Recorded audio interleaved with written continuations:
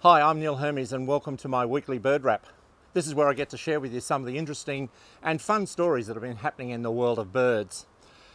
In Australia this week we had one of our largest earthquakes in a decade and it struck an area just outside of Melbourne, something just underneath 6 on the Richter scale, which is not unusual in Australia. We get these big earthquakes and it really shook the city of Melbourne. And one of the things in Melbourne we have is our famous falcons, our Collins Street falcons, that nest on a ledge of one of the highest buildings in Melbourne. And of course, precariously located on the edge of a tall building, these birds felt the impact of that earthquake. And one of the lovely stories we've got this week is how the falcon got up from its eggs and looked around as the building swayed around it, took off, and then happily, a little while later, came back and resettled on its clutch. So it's a reaction of a peregrine falcon to a very large earthquake that hit the building that it was nesting on. And of course, peregrine falcons are a fabulous, amazing bird of prey. They are the fastest moving animal on the planet. Over 300 kilometers per hour has been recorded when the bird flies down at high speed to strike its prey in mid-air. And these birds will catch things like ducks or pigeons in mid-air, or at least hit them in mid-air and then follow through and kill them and eat them on the ground. They're an amazingly powerful falcon. They occur all around the world. There's peregrines recorded in the Arctic and through all the main continents. They're not found in Antarctica, and curiously they're not found in New Zealand either, but virtually every other spot on the planet we have these spectacular, beautiful falcons. And as I say, happily this week, our Collins Street falcons survived the earthquake, and you can see a little clip of their reaction on my YouTube channel or on my website. The second story I'd like to share with you this week is a story about an attack by or an interaction by an Australian raven on a drone that was delivering coffee to a house.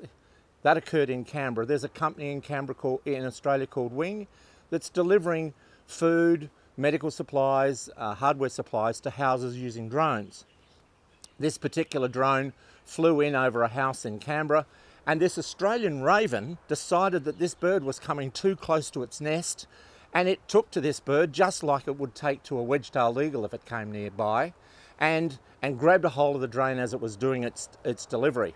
I was called in to have a look at that situation, and I made some recommendations about having drone deliveries not operate immediately around that nest site whilst the Australian ravens can get their chicks out. And again, you can see a clip of this on my YouTube channel or on the website.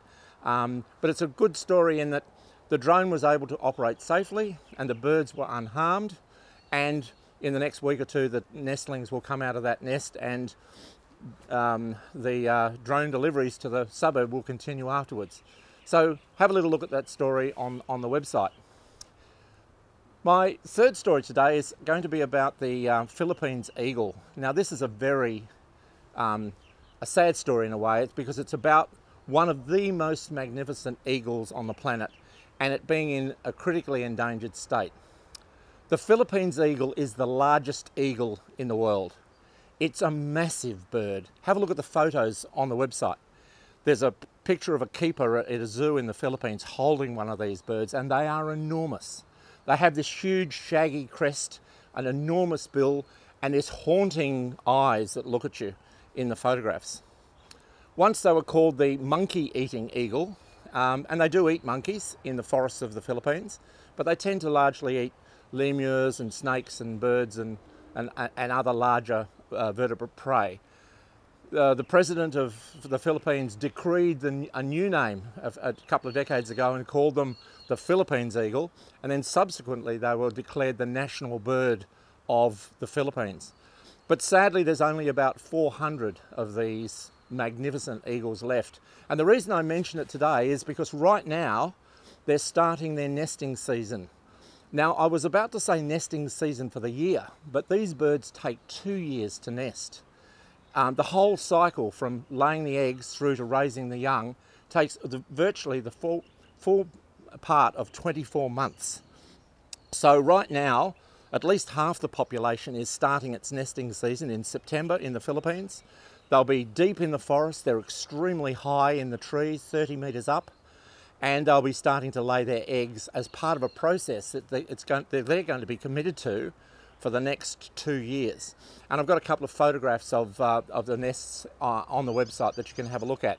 One of the curious things about Philippine eagles, despite the fact that they're enormous and they occur over these rainforests, you'd think they'd be relatively easy to see as they soared around. But in fact, they don't soar over the forest to eat. What they do is they hunt by running down through the branches underneath the canopy. So they hunt down their prey by chasing it through the trees. They don't fly over the top. When they get to the bottom of the hill, they come out, fly up, land at the top of another mountain, and then essentially hop and glide down through the trees to get their prey. An amazing way of this enormous eagle with wingspan over 2 metres for catching its prey. So my last story for the week is about my Galahs. I mentioned a week or two ago that the Galahs were checking out the nest boxes in my garden at home, and they finally settled on one of the boxes and they've now set up house. I checked the box the other day and there's now 4 eggs. You'll be able to see a photograph of that on the website. And so they're now settled into an incubation process where the male and female switch across each day for a period. The male comes in and takes over from the female for a little, and the Galahs are now nesting again. You may be able to hear the silvereye in the background just above me as I'm talking. It's doing a beautiful song there as we are out here in this beautiful spring day, or almost spring day. So Galahs are a very common bird in Australia. A lot of people call them pink cockatoos or pink-breasted cockatoos, or Galah. They occur all across Australia. They're a very common bird, and they have actually increased in range in the last couple of decades, coming closer to the coast and into bigger cities. So it's lovely to have these birds in the yard and have them nesting, and I'll bring you some more updates about their progress in future bird wraps. But if you'd like to check this story out or any of my other stories, have a look at my YouTube channel and have a look at the posts on the website. Thanks for joining me this week, and we'll see you again soon.